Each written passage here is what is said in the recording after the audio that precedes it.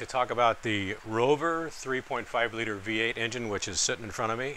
In a disassembled state, you see parts on the workbench here and parts under the shelves.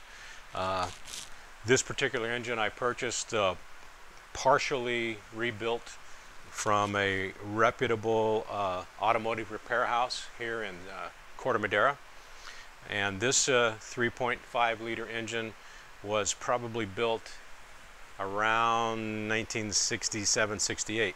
One of the things to look out for with the 3.5 liter Rover V8 is that with these pressed in steel cylinder liners, which for the most part work just fine in this aluminum block engine, if the engine ever overheats, there can be an issue where that cylinder liner gets coolant behind it, between it and the aluminum, expand and contract at different rates.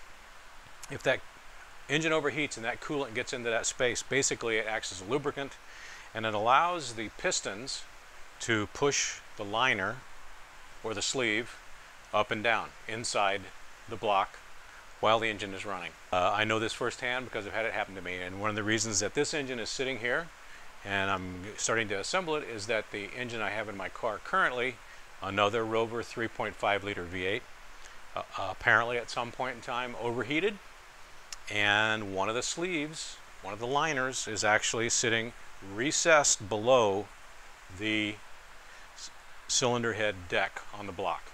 So that aluminum block will probably go to the aluminum recycler because to get it fixed costs probably in the neighborhood of $3,000 to $4,000, and the only people I can find that will fix it on the US are on the East Coast. I'm on the West Coast.